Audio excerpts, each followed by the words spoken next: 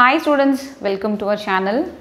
So இன்னிலிருந்து வந்து நம்ம molecular genetics 5th lesson biozoology 12th ல 5th lesson molecular genetics இந்த லெசன்ல இருக்கக்கூடிய all important topics நம்ம கவர் பண்ண போறோம். So NEET 2021 எழுத போற எல்லா ஸ்டூடண்ட்ஸ்க்கும் ஸோ எங்களோட சேனல் கண்டிப்பாக உங்களுக்கு யூஸ்ஃபுல்லாக இருக்கும். ஸோ ஏன்னா இதில் நம்ம ஆல்மோஸ்ட் ஃபஸ்ட்டே வந்து 3 lessons நம்ம இதுக்கு முன்னாடி கவர் பண்ணியிருக்கோம். ஸோ புதுசாக பார்க்குறவங்களா இருந்தால் பிளேலிஸ்ட்டில் உங்களுக்கு லெசன் வைஸ் வந்து எல்லா லெசன்ஸோட வீடியோஸுமே இருக்கும். ஸோ நீங்கள் அதை பார்த்து தெரிஞ்சுக்கலாம். ஸோ ஆல்ரெடி இருக்கிற ஸ்டூடெண்ட்டாக இருந்தால் நீங்கள் ஆல்மோஸ்ட் பார்த்துட்டு இருந்திருப்பீங்க. ஸோ நிறைய ஸ்டூடெண்ட்ஸ் வந்து எங்ககிட்ட 5th லெசன் வந்து ஸ்டார்ட் பண்ணுங்கள் மேம்னு ரொம்ப நாளாக கேட்டுகிட்டே இருந்தீங்க. ஸோ டைட் ஷெடியூலில் பண்ண முடியாமல் இருந்தது. ஸோ இன்னிலேருந்து நம்ம வந்து ஸ்டார்ட் பண்ணிட்டோம். ஸோ உங்களோட விருப்பத்துக்கு ஏற்ற மாதிரி 5th லெசனில் இருக்கிற எல்லா டாபிக்ஸும் நம்ம 1 by 1 டீட்டெயில்டாக பார்க்கலாம். சரியா? ஸோ இட் இஸ் லைக் உங்களோட என்ன சொல்கிறது, ஸ்கூலில் நீங்கள் படிக்கும்பொழுது எப்படி வந்து உங்களுக்கு டீச்சர்ஸ் வந்து எவ்வளோ டீப்பாக எக்ஸ்பிளைன் பண்ணி உங்களுக்கு சொல்லிக் கொடுப்பாங்களோ அதே மாதிரி தான் நம்மளும் ஒரு டாப்பிக்குமே வந்து we will discuss very deep. Okay, so நல்லா வந்து தரோவாக படிங்க, எக்ஸாமுக்கு நல்லா ப்ரிப்பேர் ஆகுங்க. இதுங்க எடுக்கிறத பேஸ் பண்ணி நீங்கள் ஒரு டாப்பிக்குக்கும் வந்து நோட்ஸ் எழுதுங்க. நோட்ஸ் எழுதி படிச்சிங்கன்னா தான் உங்களுக்கு ஈஸியாக இருக்கும். ஓகேவா? ஸோ புக்கை பக்கத்தில் வச்சுக்கோங்க. சிபிஎஸ்சி புக்கு, தென் நீங்கள் மெட்ரிக் ஸ்டூடெண்ட்டாக இருந்தால் மெட்ரிக் புக்கு ப்ளஸ் சிபிஎஸ்சி ஸ்டூடெண்ட்டோட புக்கையும் வாங்கிக்கோங்க, இல்லை ஆர்டர் பண்ணி வாங்கி வச்சுக்கோங்க. ஸோ எப்படி வேணாலும் நீங்கள் ரெடி பண்ணிக்கோங்க. சரியா? சிபிஎஸ்சி புக்கு கம்பல்சரி ஒரு ஸ்டூடெண்ட்கிட்டையும் இருக்கணும். ஸோ அதை வச்சுக்கிட்டு ஒரு டாபிக் படிக்கிறோம். இப்போ நம்ம வந்து கிரிஃபித்தோட எக்ஸ்பெரிமெண்ட் பார்க்க போகிறோம். ஸோ இப்போ இந்த எக்ஸ்பெரிமெண்ட் பார்க்குறோம் அப்படின்னா சிபிஎஸ்சி புக்கில் என்ன கண்டென்ட் கொடுத்துருக்காங்க, மெட்ரிக்கில் என்ன கண்டென்ட் கொடுத்துருக்காங்க, எதில் எக்ஸ்ட்ரா பாயிண்ட் இருக்குது, ஸோ அந்த பாயிண்ட்டையும் சேர்த்து நீங்கள் ஒரு நோட்ஸ் எழுதிக்கோங்க. அந்த நோட்ஸை 1 by 1 என்ன பண்ணுங்கள், பின் பண்ணி வச்சாலும் சரி, இல்லை நீங்கள் ஃபைலில் வச்சுருக்கீங்கன்னா லீஃபில் போட்டு வச்சுக்கிட்டாலும் சரி. சரியா? ஸோ அந்த மாதிரி எல்லா இம்பார்ட்டன்ட் டாபிக்ஸ்க்குமே தனித்தனியாக நீங்கள் ப்ரிப்பேர் பண்ண நோட்ஸ் தான் உங்களுக்கு யூஸ்ஃபுல்லாக இருக்கும். ப்ளஸ் நானும் வந்து ஒரு டாபிக் முடித்த உடனே என்னோடய ஹேண்ட் ரிட்டன் நோட்ஸை வந்து நம்மளோட டெலிகிராம் சேனலில் வந்து கண்டிப்பாக நான் வந்து அப்லோட் பண்ணுவேன். ஸோ நீங்கள் அதுலேருந்து பார்த்தும் வந்து எழுதிக்கலாம். ஓகே, இனிஷியலாக உங்களுக்கு எழுதுறதுக்கு கஷ்டமாக இருந்ததுன்னா, இன்கேஸ் உங்களால் எழுத முடியும் அப்படின்னாக்கா you can go. Okay, so ஒன்றும் பிரச்சனை கிடையாது. ஸோ ஜாயின் பண்ணாத ஸ்டூடெண்ட்ஸ் வந்து நம்மளோட டெலிகிராம் சேனல்லையும் ஜாயின் பண்ணிடுங்க. அதில் கவுன்சிலிங் பற்றின அப்டேட்ஸ் ப்ளஸ் நம்மளோட கிளாஸுக்கு உண்டான எல்லா ரிலேட்டட் வீடியோஸ் எப்போ நம்ம அப்லோட் பண்ண போகிறோம், ஹேண்ட் ரிட்டன் நோட்ஸு, ஸோ எல்லா இன்ஃபர்மேஷன்ஸும் நம்ம அதில் வந்து ஷேர் பண்ணுவோம். சரியா? ஸோ இன்றைக்கி நம்ம கிளாஸை வந்து ஸ்டார்ட் பண்ணுறோம். So molecular genetics. So genetics அப்படின்றது நம்மளுக்கு தெரியும் இல்லையா? It is a branch of science which deals with the study of jeans அப்படின்னு சொல்கிறோம். ஸோ மாலிகுலர் ஜெனட்டிக்ஸ் அப்படின்றது ஜீன்ஸ்னாலே ஜீன்ஸு, குரோமோசோம்ஸ், டிஎன்ஏ இதை பற்றி படிக்கிறது தான். ரைட்டா? ஸோ இப்போ மாலிகுலர் ஜெனட்டிக்ஸ் அப்படின்றது என்னென்னா, ஸோ மாலிக்யூல் லெவலில் போயிட்டு படிக்கிறது தான். ஓகேவா? அதுதான் மாலிகுலர் ஜெனட்டிக்ஸ் அப்படின்னு சொல்கிறோம். ஸோ அப்போ மாலிக்யூல் அப்படின்றது DNA, right? DNA, RNA. So இந்த லெசன் ஃபுல்லுமே கம்ப்ளீட்டாக நீங்கள் படிக்க போகிறது என்ன அப்படின்னா டிஎன்ஏவோட ஸ்ட்ரக்சர், தென் டிஎன்ஏ தான் ஜெனட்டிக் மெட்டீரியல்னு எப்போ ப்ரூவ் ஆச்சு, ரைட்? சரி, யார் இதை ப்ரூவ் பண்ணாங்க? சரி, டிஎன்ஏ எப்படி ரெப்ளிகேட் ஆகுது? நம்ம சொல்கிறோம் ஒரு செல்லு 2 செல் ஆகுது, 2 செல் 4 செல் ஆகுதுன்னு சொல்கிறோம். அப்போ செல்ஸ் டிவைட் ஆகணும்னா செல்ஸுக்குள்ளே இருக்கிற ஜெனட்டிக் மெட்டீரியல் டியூப்ளிகேட் ஆனால் தான் செல்ஸ் டியூப்ளிகேட் ஆக முடியும் இல்லையா? ஸோ அப்போ ஜெனட்டிக் மெட்டீரியல் எப்படி ரெப்ளிகேஷன் நடக்குது, அதுக்கு என்னென்ன என்சைம்ஸ் வந்து இன்வால்வ் ஆகிருக்கு, இதில் என்னென்ன மெக்கானிசம் இன்வால்வ் ஆகிருக்கு, தென் ஒரு ப்ரோட்டீன் ஒரு ப்ராடக்ட் ப்ரொடியூஸ் ஆகணும், நம்மளோட பாடியில் ஒரு ஹார்மோன் ப்ரொடியூஸ் ஆகணும், ஒரு என்சைம் ப்ரொடியூஸ் ஆகணும் அப்படின்னா அந்த என்சைம் எப்படி ப்ரொடியூஸ் ஆகுது? அப்போ டிஎன்ஏல இருக்கிற இன்ஃபர்மேஷனை பேஸ் பண்ணி தான், அந்த கோடிங்ஸை பேஸ் பண்ணி தான் ஒரு ப்ராடக்ட் ப்ரொடியூஸ் ஆகுது, ரைட்? அதுக்கு பேர் நம்ம டிரான்ஸ்கிரிப்ஷன் அப்படின்னு சொல்கிறோம். ஓகேவா? ஸோ டிரான்ஸ்கிரிப்ஷன் நடந்து அதுக்கேற்ற மாதிரியான ஒரு ப்ரோட்டீன் ப்ரொடியூஸ் ஆகுது அப்படின்னா அது நம்ம டிரான்ஸ்லேஷன் அப்படின்னு சொல்கிறோம். ஸோ இந்த ப்ராசஸ் எல்லாமே டீட்டெயில்டாக நம்ம படிக்கிற அந்த சப்ஜெக்ட், இப்போ அந்த லெசனுக்கு பேர் தான் நம்மளுக்கு என்ன சொல்கிறோம், மாலிகுலர் ஜெனட்டிக்ஸ் அப்படின்னு சொல்கிறோம். சரியா? ஸோ இப்போ இந்த மாலிகுலர் ஜெனட்டிக்ஸில் இன்ட்ரொடக்ஷனில் உங்களுக்கு எல்லாருக்கும் தெரியும், செல்லுக்குள்ளே நியூக்ளியஸ்க்குள்ளே குரோமோசோம் இருக்குது, தென் குரோமோசோமில் தான் நம்மளுக்கு டிஎன்ஏ, ஜீனு எல்லாமே வந்து அதில் தான் இருக்குது. அது உங்களுக்கு எல்லாருக்கும் தெரியும், ரைட்? ஸோ இப்போ நம்ம பார்க்க போகிறது ஃபஸ்ட்டு எக்ஸ்பெரிமெண்ட் என்ன அப்படின்னா, இந்த லெசனில் ரொம்ப இம்பார்ட்டண்ட்டான டாபிக் இது என்ன அப்படின்னு பார்த்தீங்கன்னா, experiment to prove DNA as a genetic material. ஓகேவா? ஸோ நம்மளுக்கு வந்து இப்போ நம்மளுக்கு ஆஸ் அ ஸ்டூடெண்ட்டாக அவங்க எல்லாருக்குமே தெரியும் what is our genetic material அப்படின்னு கேட்டால் டிஎன்ஏ அப்படின்னு நீங்கள் எல்லாரும் இப்போ சொல்லிடுவீங்க. பட் டிஎன்ஏ தான் ஜெனட்டிக் மெட்டீரியல்னு ப்ரூவ் பண்ணுறதுக்கே நிறைய எக்ஸ்பெரிமெண்ட் வந்து நடந்தது.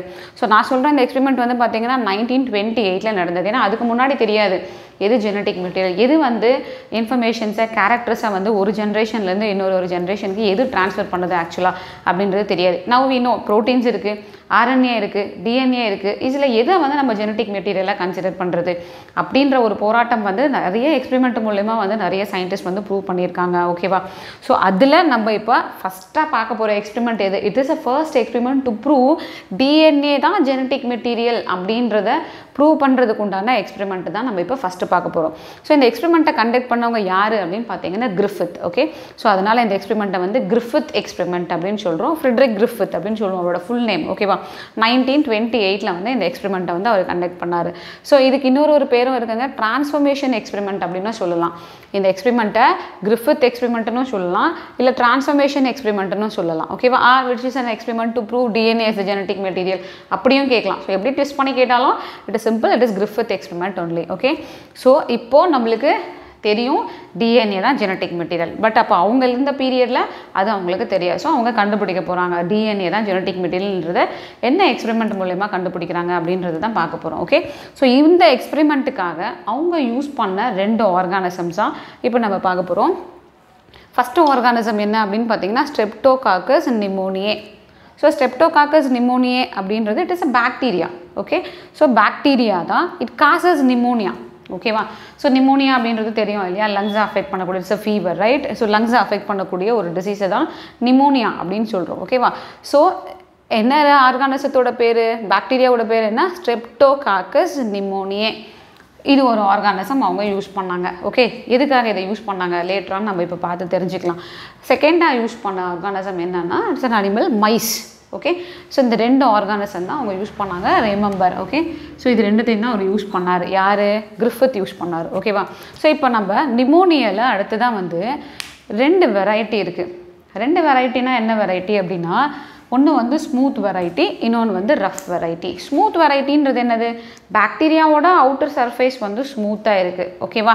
ஸோ அதுதான் வந்து ஸ்மூத் வெரைட்டி அப்படின்னு சொல்கிறோம். So smooth outer surface due to capsule around them. அதுக்கு மேலே என்ன இருக்குன்னு சொல்கிறாங்க? பாக்டீரியாவுக்கு மேலே அந்த கேப்சியூல்னு ஒரு கோட்டிங் ஒன்று இருக்குது. ஓகேவா? It is made of like polysaccharides. Okay, so அது மேட் பண்ண ஒரு கேப்சியூல் வந்து இந்த பாக்டீரியாவுக்கு மேலே இருந்துச்சுன்னா அது ஸ்மூத் அப்படின்னு சொல்கிறோம்.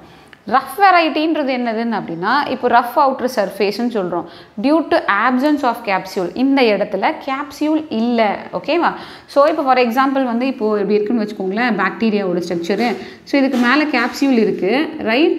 ஸோ அந்த கேப்சியூல் வந்து எப்படி இருக்குன்னு சொல்கிறாங்க, இந்த கேப்சியூல் இருக்கிறதுனால ஸ்மூத்தாக இருக்குதுன்னு சொல்கிறேன் பார்க்குறதுக்கு. ஓகே, வழவழன்னு வச்சுக்கோங்களேன், அப்படின்னு ஞாபகம் வச்சுக்கோங்க. இப்போ ரஃப் வெரைட்டின்னு வச்சுக்கோங்க, அதனோட மேலே இருக்கிறது ரஃப் வெரைட்டி எப்படி இருக்குன்னு சொல்கிறாங்க, ரஃப்பாக இருக்குது மேலே. ஒரு சின்ன எக்ஸாம்பிளுக்காக நான் வரைகிறேன் உங்களோட அண்டர்ஸ்டாண்டிங்காக. ஏன்னா அதுக்கு மேலே கேப்சியூல் இல்லை, ஸோ பார்க்குறதுக்கு ரஃப்பாக இருக்குது. ஓகேவா? ஸோ இதுதான் 2த்துக்கும் இருக்கிற. இந்த நிமோனியாவில் 2 டைப் இருக்குது. ஒன்று வந்து ஸ்மூத் வெரைட்டி, இன்னொன்று வந்து ரஃப் வெரைட்டி. ஸ்மூத் வெரைட்டியில் கேப்சியூல் இருக்குது, ரஃப் வெரைட்டியில் கேப்சியூல் இல்லை. கேப்சியூல் இருக்கிறதுனால this smooth variety becomes வைரலண்ட் R pathogenic அப்படின்னு சொல்லலாம். பேத்தோஜெனிக்னா என்ன? டிசீஸ் காசிங் அப்படின்னு சொல்கிறோம். எதை டிசீஸை காஸ் பண்ணுதுன்னு சொன்னோம்? நிமோனியாவை காஸ் பண்ணுது. எந்த ஆர்கானிசத்தில் இது காஸ் பண்ண போகுது? மைஸில் காஸ் பண்ண போகுது. ஓகேவா? ஸோ இப்போது ஸ்மூத் வெரைட்டியாக இருக்கிற எல்லா ஸ்ட்ரெப்டோகாக்கஸ் நிமோனியாவுமே நிமோனியா ஃபீவரை வந்து காஸ் பண்ணோம். எதுக்கு? மைஸுக்கு. அதால் இதை வைரலண்ட் டைப்புன்னு சொல்கிறோம். எது வைரலண்ட் டைப்பு? எஸ் டைப்புன்னு சொல்கிறோம். எஸ்னா என்ன? Smooth type. ஓகேவா? ஸோ ஸ்மூத் டைப் எல்லாத்தையுமே நம்ம என்னன்னு சொல்கிறோம்? வைரலண்ட் டைப்பு ஆர் பேத்தோஜெனிக் அப்படின்னு சொல்கிறோம். ஓகே, பட் இங்கே நம்ம நான் வைரலண்ட் பார்க்குறோம் இல்லையா, இந்த நான் வைரலண்ட் எல்லாமே நான் வைரலண்ட் ஆர் நான் pathogenic, which means it does naught cos any pneumonia. ஓகேவா? ஸோ இதில் வந்து டிசீஸ் காசிங் கிடையாது, இதில் மட்டும்தான் டிசீஸ் காசிங். ஸோ இப்போ இந்த 2 வெரைட்டியை வச்சு தான் டிஎன்ஏ தான் ஜெனட்டிக் மெட்டீரியல் அப்படின்றத கிரிஃபித் வந்து எக்ஸ்பெரிமெண்ட் மூலமா நம்மளுக்கு ப்ரூவ் பண்ண ட்ரை பண்ணார். ஓகே, ஸோ அவர் என்ன எக்ஸ்பெரிமெண்ட் பண்ணார் அப்படின்றத பார்க்கலாம். ஸோ இந்த டாப்பிக்கை வந்து நீங்கள் 11th படிச்சிருக்கீங்க. ஓகேவா? ஸோ 12th வந்து உங்களுக்கு வரும்பொழுது இந்த டாப்பிக்கை பற்றின கண்டென்ட் எதுவும் உங்களுக்கு புக்கில் இருக்காது. டைரெக்டாக வந்து டிரான்ஸ்ஃபர்மேஷன் அட் அவேரி அட் ஆல் அப்படின்ற ஒரு டாபிக் தான் உங்களோட புக்கில் கொடுத்துருப்பாங்க. இது புரியாமல் உங்களுக்கு டிரான்ஸ்ஃபர்மேஷன் டெக்னிக் வந்து புரியாது. ஸோ 11th நீங்கள் இந்த டாபிக் நல்லா படிச்சிருந்தீங்கன்னா கண்டிப்பாக இப்போ உங்கள் 12th புரியும். ஸோ 11th இது நீங்கள் சரியாக படிக்கலை, ஸ்கிப் பண்ணிட்டீங்க அப்படின்னாக்கா 12th இப்போ இருக்கக்கூடிய அந்த டிரான்ஸ்ஃபர்மேஷன் எக்ஸ்பெரிமெண்ட் உங்களுக்கு புரியாது. ஓகேவா? ஸோ அதனால தான் நம்ம இதை பார்த்துட்டு தென் நம்ம வந்து டிரான்ஸ்ஃபர்மேஷன் எக்ஸ்பெரிமெண்ட் போகலாம். ஓகே, ஸோ இப்போ என்ன அவர் எக்ஸ்பெரிமெண்ட் கண்டக்ட் பண்ணார், அவர் என்ன 2 வெரைட்டி எடுத்துக்கிட்டாரு, ஒன்று ஸ்மூத் வெரைட்டி, இன்னொன்று ரஃப் வெரைட்டி. ஓகேவா? ஸோ அவர் இப்போ கண்டக்ட் பண்ண போகிற எக்ஸ்பெரிமெண்ட்ஸை 1 by 1 பார்க்கலாம். ஸோ ஃபஸ்ட்டு நம்மளுக்கு தெரியும் 2 ஆர்கானிசம்ஸ் எடுத்துக்கிட்டாருன்னு. ஸோ ஃபஸ்ட்டு எக்ஸ்பெரிமெண்ட்டில் என்ன பண்ணுறாருன்னா ரஃப் வெரைட்டின்னு சொல்கிறோம் இல்லையா, இதுதான். திஸ் இஸ் நான் வைரலண்ட். ஓகே, ஸோ இந்த நிமோனியாவை இன்ஜெக்ஷன்ஸ் மூலமா என்ன பண்ணுறாருன்னா மைஸுக்கு வந்து இன்ஜெக்ட் பண்ணுறாரு. Okay, so is injecting rough variety of pneumoniae, streptococcus pneumoniae.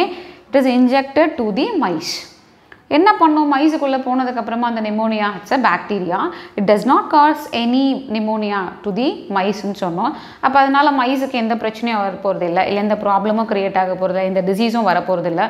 So அப்போ மைஸ் உயிரோடு இருக்குமா இல்லை செத்து போகுமா அப்படின்னு பார்த்தோன்னா mice will be survive, right? So mice will survive. So இங்கே என்ன சொல்கிறோம் நம்ம எக்ஸ்பெரிமெண்ட்டில், மைஸுக்கு வந்து எந்த ப்ராப்ளமும் இல்லை, மைஸ் சர்வைவ்ட் அப்படின்னு சொல்கிறோம். So first எக்ஸ்பெரிமெண்ட்டில் we have taken rough variety. ஓகேவா? ஸோ ரஃப் வெரைட்டி தான் எடுத்துக்கிட்டோம், அதை வந்து மைஸுக்குள்ளே இன்ஜெக்ட் பண்ணோம். அந்த பாக்டீரியா எந்த ப்ராப்ளத்தையும் க்ரியேட் பண்ண போகிறதில்ல. So mice survived. Next topic என்ன அப்படின்னு பார்த்தீங்கன்னா, நெக்ஸ்ட் எக்ஸ்பெரிமெண்ட்டு என்னென்னா ஸ்மூத் வெரைட்டின்றது இது இல்லையா, எஸ் டைப்பு. இது நம்ம ரொம்ப ஷார்ட்டாக சொல்லும்போது என்ன சொல்லுவோம்னா ஆர் டைப்புன்னு சொல்லுவோம், இதை வந்து எஸ் டைப்புன்னு சொல்லுவோம். சரியா? ஸோ இப்போது எஸ் டைப்பை வந்து செகண்ட் எக்ஸ்பெரிமெண்ட்டில் எடுத்துக்கிட்டாங்க, விச் மீன்ஸ் இன்ஜெக்ஷனில் இந்த ஸ்மூத் ஸ்ட்ரெப்டோகாக்கஸ் நிமோனியா இருக்குது இல்லையா, இதை எடுத்துக்கிட்டாங்க இன்ஜெக்ஷனில். ஸோ அதை எடுத்துக்கிட்டு திரும்ப வந்து இன்னொரு மைஸுக்கு வந்து இந்த ஸ்ட்ரெப்டோகாக்கஸ் நிமோனியா எஸ் டைப்பை வந்து இன்ஜெக்ட் பண்ணுறாங்க. இன்ஜெக்ட் பண்ண உடனே என்ன நடக்கும், we can think, right? So this is வைரலண்ட், பேத்தோஜெனிக்னு சொல்கிறோம். அப்போ என்ன பண்ணோம், உள்ளே போன உடனே it may cos pneumonia, right? So அப்போ நிமோனியா காஸ் பண்ணி என்ன பண்ணுவோம், அந்த மைஸை சாகடிச்சிரும் இல்லையா. ஸோ அப்போ இதனால் என்ன ஆகும், மைஸ் இறந்து போயிடும். So mice Tide. ஸோ இது எல்லாமே வந்து அவர் எதிர்பார்த்த மாதிரியே நம்மளுக்கு நடந்தது. ஸோ இது பேத்தோஜெனிக், கண்டிப்பாக அது சாகடிச்சது நிமோனியாவை காஸ் பண்ணி. இட் இஸ் நான் பேத்தோஜெனிக், ஸோ அதனால் வந்து மைஸ் வந்து உயிரோடு தான் இருந்தது. ஸோ இதில் எதுவும் ப்ராப்ளம் இல்லை. அடுத்ததான் நம்மளுக்கு தேர்ட் எக்ஸ்பெரிமெண்ட்டில் கிரிஃபித் என்ன பண்ணார் அப்படின்னு பார்த்தீங்கன்னா ஹீட் கில்டு எஸ் டைப்பை எடுத்துக்கிட்டார். இதே எஸ் டைப் தான், which is pathogenic only. So என்ன பண்ணாரு அப்படின்னா heat guild S type. Meaning என்ன, ஹீட் கில்டு எஸ் டைப்னா மீனிங் என்ன அப்படின்னு பார்த்தீங்கன்னா ஒன்றும் இல்லை, இதே எஸ் டைப் தான். அது என்ன பண்ணியிருக்காங்கன்னா ஹீட் பண்ணியிருக்காங்க. ஓகேவா? அந்த பாக்டீரியாவை ஹீட் மூலயமா வந்து அதை சாகடிச்சிருக்காங்க அந்த பாக்டீரியாவை. இதுக்கு முன்னாடி நம்ம இங்கே இன்ஜெக்ட் பண்ணோம் இல்லையா. ஸோ அப்படி இல்லாமல் இப்போ என்ன பண்ணியிருக்காங்க, அந்த எஸ் டைப்பை வந்து ஹீட் மூலயமா வந்து அதை கில் பண்ணியிருக்காங்க. ஓகே, ஸோ இப்போ இது சர்வைவ் ஆகலை. ஸோ உள்ள அந்த பாக்டீரியா மொத்தமே இறந்து போச்சு. ஓகே, இப்போ அந்த பாக்டீரியாவை இப்போ மைஸுக்குள்ளே இன்ஜெக்ட் பண்ணுறாங்க. It is another type of mice. Okay, so இதே மைஸ் கிடையாது, இங்கே சர்வைவ் ஆச்சுல, வேறு மைஸ் எடுத்துகிட்டு அவங்க எக்ஸ்பெரிமெண்ட்டுக்கு நிறைய மைஸ் எடுத்துகிட்டு இருந்திருப்பாங்க. So heat guild S type streptococcus நிமோனியாவை என்ன பண்ணியிருக்காங்கன்னா மைஸுக்குள்ளே திரும்ப இன்ஜெக்ட் பண்ணியிருக்காங்க. ஸோ இன்ஜெக்ட் பண்ணதுக்கப்புறமா என்ன நடக்கும், எஸ் டைப் தான், பட் அது இறந்தே போச்சு இல்லையா. ஸோ உள்ளே இருக்கிற எந்த பார்ட்ஸு எல்லா செல் ஆர்கனல்ஸ் எல்லாமே வந்து என்ன ஆயிருக்கும், டை ஆயிருக்கும், ரைட்? ஸோ அப்போ மைஸுக்குள்ளே வந்து இன்ஜெக்ட் பண்ணதுக்கப்புறமா என்ன நடந்திருக்கும், ஸோ நம்மளாலேயே வந்து இன்டர்பிரட் பண்ண முடியும் என்ன நடந்திருக்கும், மைஸுக்கு எந்த பிரச்சனையும் வந்திருக்காது, மைஸ் வந்து சர்வைவ்ட் அப்படின்றது தேர்ட் எக்ஸ்பெரிமெண்ட்டில் நம்மளுக்கு தெரியாது, because it is heat guild. So இது எதுவுமே உயிரோடது கிடையாது இல்லையா, உயிரோடது இல்லை. ஸோ அதனால் அது எந்த நிமோனியாவும் காஸ் பண்ணலை. ஸோ மைஸ் வந்து உயிரோடு தான் இருந்தது அப்படின்றத தேர்ட் எக்ஸ்பெரிமெண்ட் மூலமா தெரிஞ்சுக்கிறோம். ரொம்ப ரொம்ப முக்கியமான எக்ஸ்பெரிமெண்ட் வந்து இப்போ நம்ம பார்க்க போகிறோம் இந்த ஃபோர்த் எக்ஸ்பெரிமெண்ட் தான். ஃபோர்த் எக்ஸ்பெரிமெண்ட்டில் என்ன பண்ணாங்கன்னா கம்பைன்டு 2 திங்ஸ், 2 விஷயத்தை கம்பைன் பண்ணார். என்னென்ன விஷயத்தை கம்பைன் பண்ணார் அப்படின்னு பார்த்தீங்கன்னா ஃபஸ்ட்டு ஒன் வந்து heat guild S type. Heat guild S டைப்புன்றது இந்த டைப்பு. ஓகேவா, இதே ஸ்மூத் ஸ்ட்ரெப்டோகாக்கஸ் நிமோனியா தான், அந்த ஹீட் மூலிமா அந்த ஸ்ட்ரெப்டோகாக்கஸ் நிமோனியாவை என்ன பண்ணியாச்சு, சாகடிச்சாச்சு. அடுத்ததான் நம்ம இன்னொரு டைப் எடுத்துக்க போகிறோம், அது வந்து என்னென்னா live R type. Live R type, R டைப்புன்றது என்னது, ரஃப் வெரைட்டி. ஸோ இது ரெண்டுத்தையும் சேர்த்து கம்பைன்டு இன்ஜெக்ஷனாக வந்து பார்த்திங்கன்னா மைஸுக்கு வந்து இன்ஜெக்ட் பண்ணார்.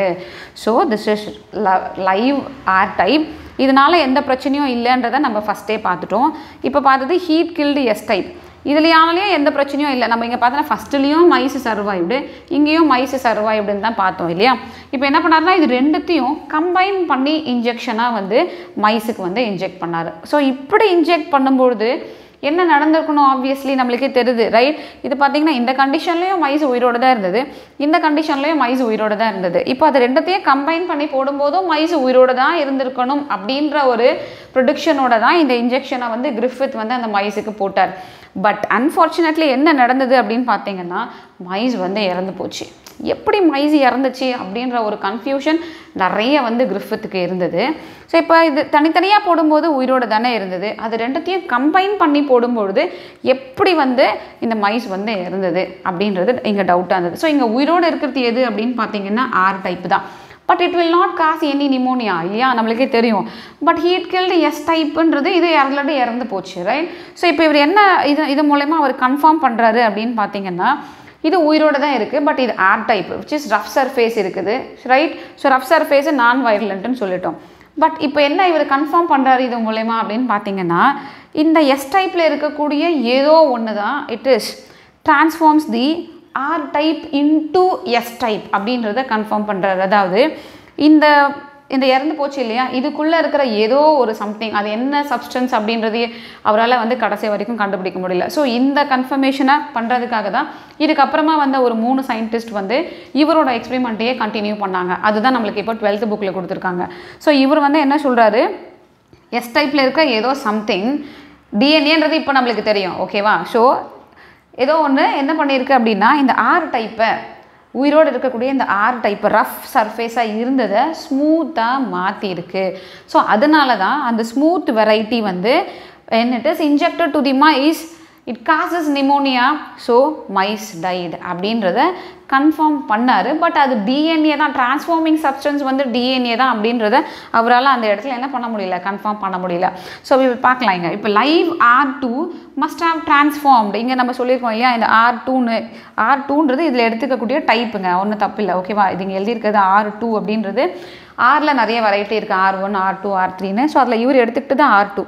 Live R2 must have transformed heat guild S type into live S type அப்படின்னு கொடுத்துருக்காங்க. ஸோ இங்கே ஆர் டைப்புன்றது இதுதான், இது என்னவா மாறி இருக்குது, எஸ் டைப்பை இருந்து அது இப்போது லைவ் எஸ் டைப்பாக மாறி இருக்கு, உயிரோடு இருக்கக்கூடிய எஸ் டைப்பாக மாறி இருக்கு அப்படின்னு சொல்லியிருக்காங்க. புரியும்னு நினைக்கிறேன்.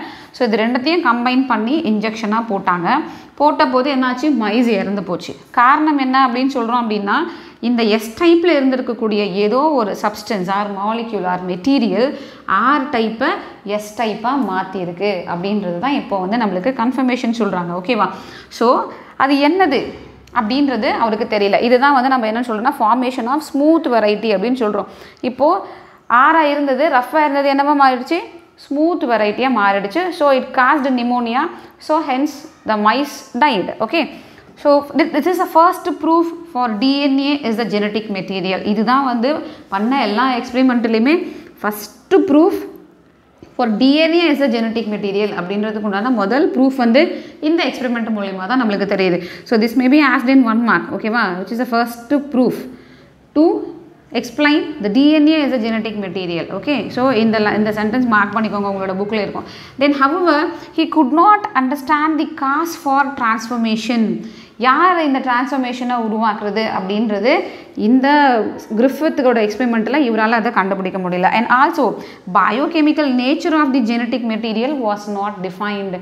இப்போ நம்மளுக்கு தெரியும் டிஎன்ஏனா என்ன இருக்கும், it consist of polynucleotide chains அப்படின்னு சொல்கிறோம். Each nucleotide consist of sugar இருக்குது, அதெல்லாம் நைட்ரஜன் பேசஸ் இருக்குது, பாஸ்பேட் குரூப் இருக்குது அப்படின்றது இப்போ நம்மளுக்கு தெரியும்.